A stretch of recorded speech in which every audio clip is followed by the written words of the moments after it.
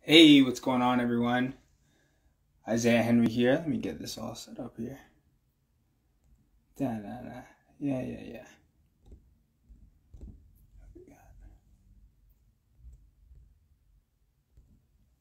Sorry, technology is just not playing here. Boom, we're back. Isaiah Henry, First Position Real Estate. Welcome back. Today we have on Kathy. Look at her. She's already in there, so let's get her in there and get rolling. Be in here any minute now. Hey, there she is. What's going on, Kathy? Hey, how's it going, Isaiah? Good to see you. Yeah, you too. You too. Things are good. I'll have you excuse my lighting. The power's actually out at my house right now, so I'm using, God's Yeah. light outside. But we'll do what we got to do. All right.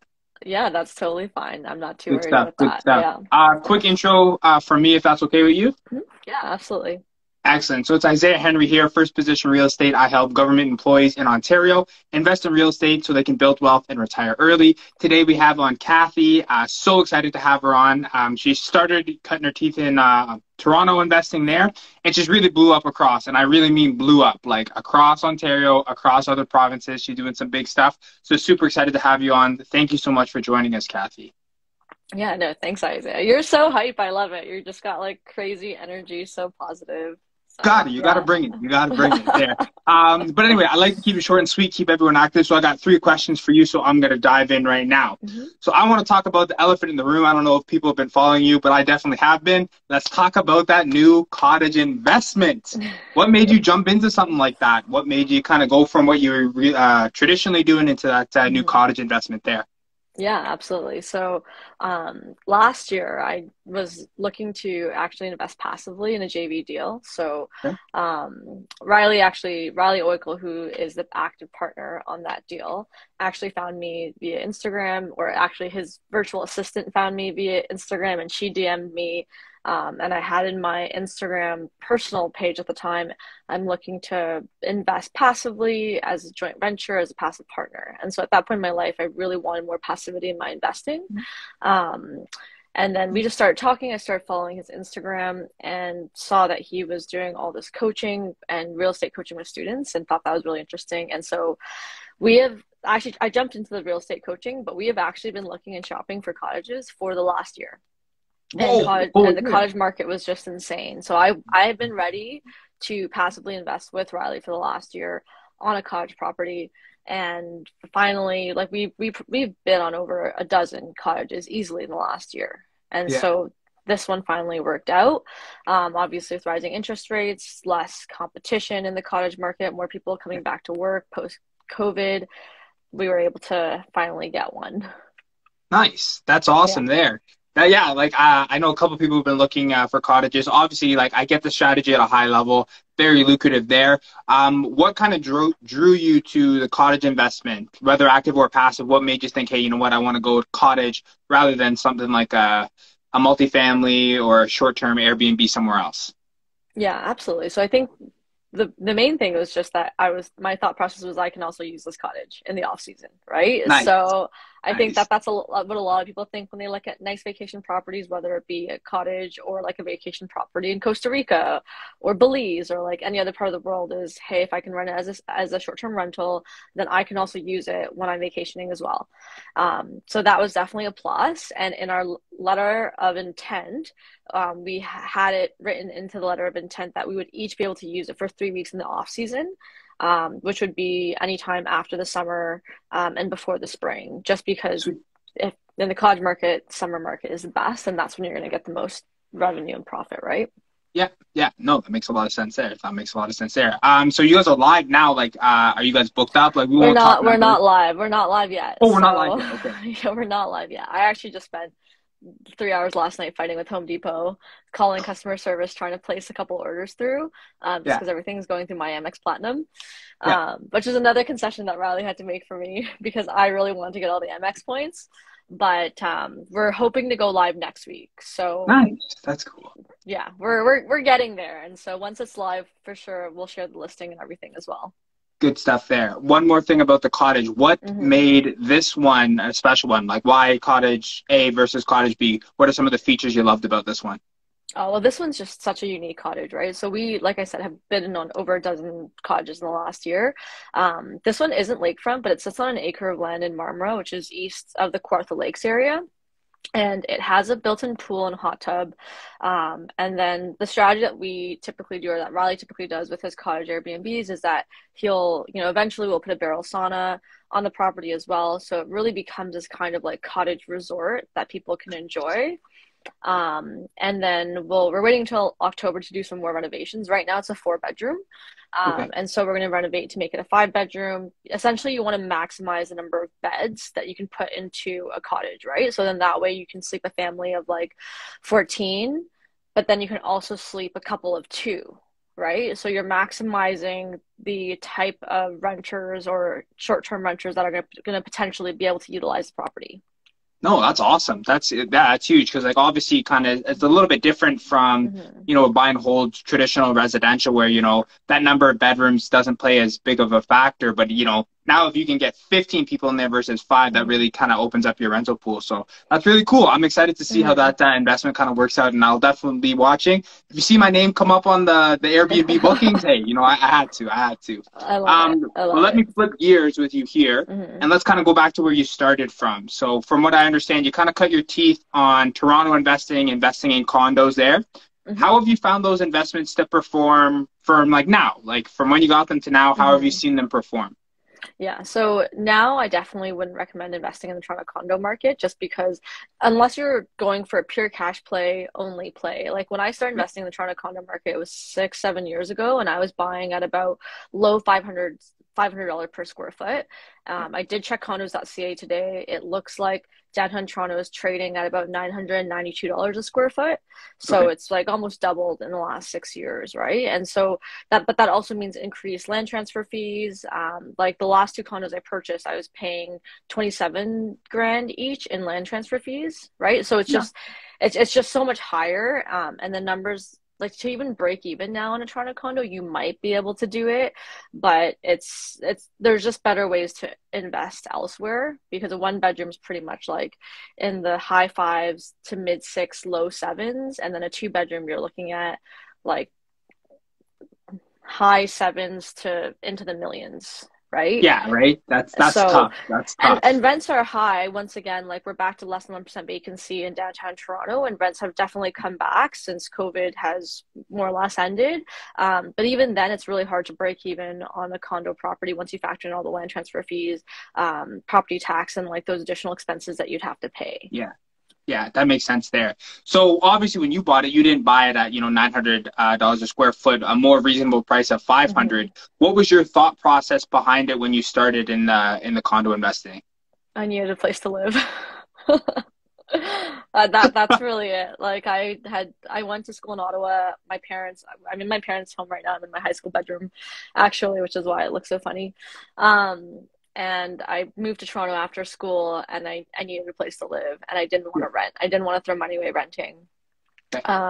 And then my best friend has lived with me for the last 6 years, so it was kind of like a mini house hack, Nice. where she's been paying me rent for the last 6 years. Shout out to Teresa. I love you. There you You're the go. Shout out best. to you. There you Yeah. go. That's awesome, man. So knowing what you know now, what would Hmm. you have done differently? Like, would you have bought that condo? Would you have tried to, go right into investing something else, or what would you have done different? Oh, that's such a hard thing, right? Because just the amount of knowledge I have now about real estate investing is so different than when I Yeah. started investing when I was 22. I probably honestly would have just done, I wouldn't have changed it because the lifestyle that I've been able to live, like working downtown, in the tech industry and also living downtown has been so convenient. Nice. And that lifestyle for me has, it's not all, I think when I think about life in general, it's just not about making as much money as you can. It's also just the lifestyle that you want to have, the quality of life that you want to live. Yeah. And for the last 6 years, like I've been living in downtown Toronto, and it just made a lot of sense for me, and it's been really There you go. convenient. And I wouldn't trade that to have house hacked somewhere else in the GTA where it maybe would have made more sense financially. Yeah. No, that makes a lot of sense there. I heard a really good quote on Instagram, actually. Someone's like, oh, what's the meaning of life? And I think it was a comedian. He said, enjoying the passage of time. And that one was really good for me because I'm like, yeah, you know, you got to make the most financial decision that it gives you the most ROI and yields the highest. Yeah, that's all great. But if you're like really throwing away your quality of life and not really getting to enjoy what you're doing there, that kind of sucks too. So I love how, you know, I wouldn't change it, but the stuff you got to experience downtown is great. And that downtown life is something special, right? So. Oh, I love it. I think, and one of my mentors early on, once I started my career, something, you know, and he's like uber successful, and, you know, has a lot of money as well at this point in his life. But he said to me, there's just, and it really stuck with me, is there's no VIP line in heaven, right? And so like, I'm not religious. I personally believe after life, after you die, like that's it. But it's kind of more of that thinking about like, if you accumulate all this money in life and you don't get to spend it, you don't get to enjoy it, and you don't have a quality of life and you don't really live, like you can't take that money with you when you die. Yes, that's very true. That's very true. That's a great outlook. I'm gonna have to snap that one and send that one out. That's a really good insight on life there. Let me flip gears and go to my last question here. So I know you started working with a partner, a business partner. I won't drop his name. If you want to drop his name, you can give him a little shout out there. You can totally drop his name. I feel like okay, Antonio, shout out to him. You know, doing his thing out there, just doing his thing.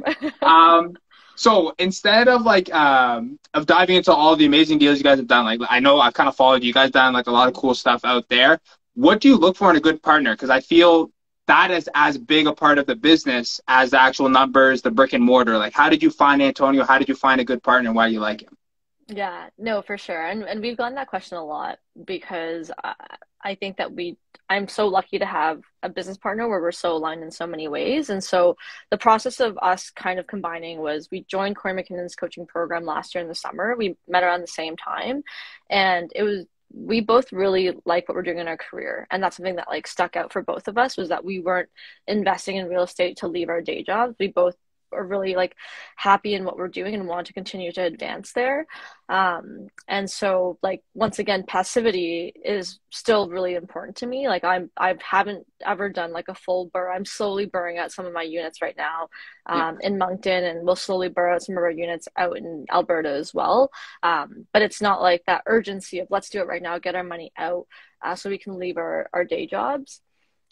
So there was that was aligned. And then the other thing too was just really having aligned values. And I think that like Antonio and I both talk about that so much, but it is so important to be in business with someone who has values that are aligned to yours. And so, you know, some of the things, what I think a story I'll share is the day that Antonio told me he knew that he wanted me to be his business partner, was we were having a conversation. You have to remember, like, we've had so many conversations up until we decided to become partners as well.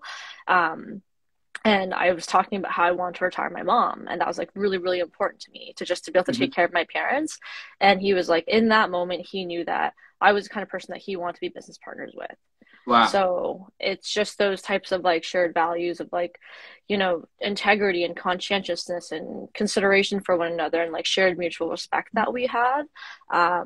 That's really worked out really well for us. And then also in alignment with our careers outside of real estate investing. Yeah. But also just kind of having the same long-term goals. And when we talk about our business, like, even from the beginning, we never talked about just like what we're going to accomplish this year. It was always, what are we going to accomplish over the next like decade, 2 decades, 3 decades? Like, we always thought about our business super long term and where we were now and where we wanted to be.